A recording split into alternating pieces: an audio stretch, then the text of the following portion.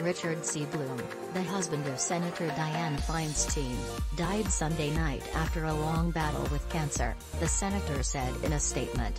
He was 86 years old. "My heart is broken.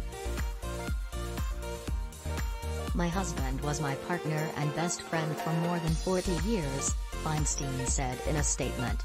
He was by my side for the good times and for the challenges.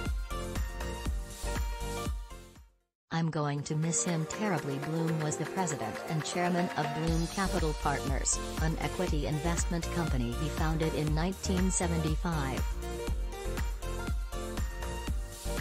Blum was born in San Francisco and received his Bachelor in Science in Business Administration and a Master of Business Administration from the University of California, Berkeley's Haas School of Business. Blum married Feinstein in 1980, when she was mayor of San Francisco. Feinstein has represented California in the U.S. Senate since 1992. At the age of 23, Blum joined Sutro and Co, an investment brokerage firm, and became partner before turning 30. Blum helped acquire Barnum and Bailey Circus and Ringling Brothers for $8 million before selling the Circus to Mattel for $40 million. He had great interest in Tibet, founding the American Himalayan Foundation, a San Francisco-based nonprofit to help Nepalese, Tibetans and Sherpas in the area by funding hospitals, building schools and taking care of the elderly and children.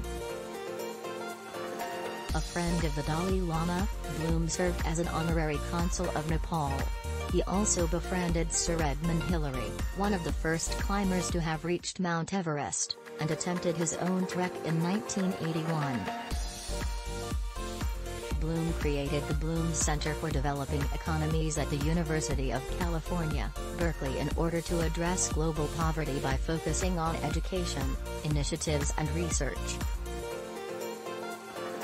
Blum served on the University of California Board of Regents for nearly 2 decades and was chairman emeritus of the board.